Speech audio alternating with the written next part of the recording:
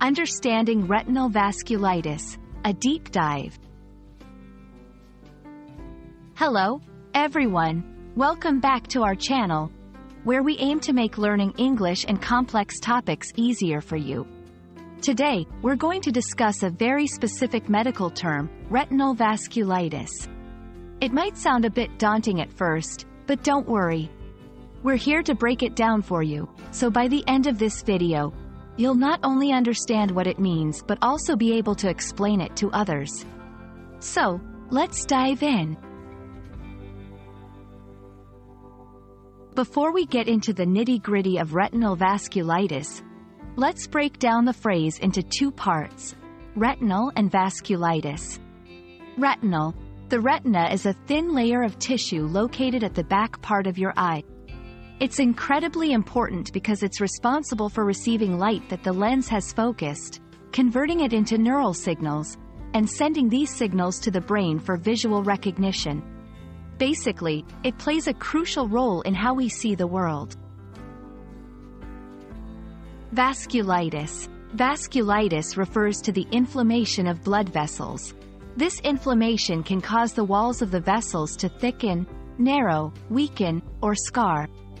This can limit blood flow to tissues and organs, potentially causing a variety of health issues. Now that we understand the basic components of the phrase, let's delve into what retinal vasculitis actually is. Retinal vasculitis is an inflammation of the blood vessels in the retina. This condition can interfere with the function of the retina, affecting vision. It can be an isolated issue within the eye or part of a broader disease affecting other parts of the body. Causes. Retinal vasculitis can be caused by autoimmune diseases, infections, or can be idiopathic, which means the cause is unknown. Some systemic diseases that can lead to retinal vasculitis include lupus, multiple sclerosis, and Behçet's disease. Symptoms. Common symptoms of retinal vasculitis include blurred vision, floaters, small dark shapes that float across your vision, and possibly loss of vision if the condition is not treated properly. It's crucial for anyone experiencing these symptoms to see a healthcare provider for diagnosis and treatment.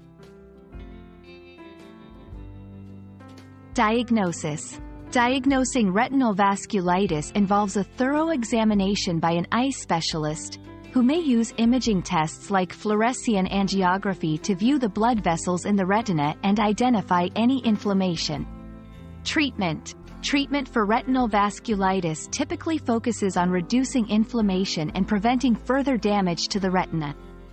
This may involve the use of corticosteroids or immunosuppressive medications. The specific treatment plan can vary greatly depending on the underlying cause of the vasculitis. We hope this video has shed some light on retinal vasculitis and made the concept a bit easier to understand. Remember, while it might seem complex at first, breaking down medical terms into smaller parts can help make the learning process more manageable. If you found this video helpful, please consider liking and subscribing for more content.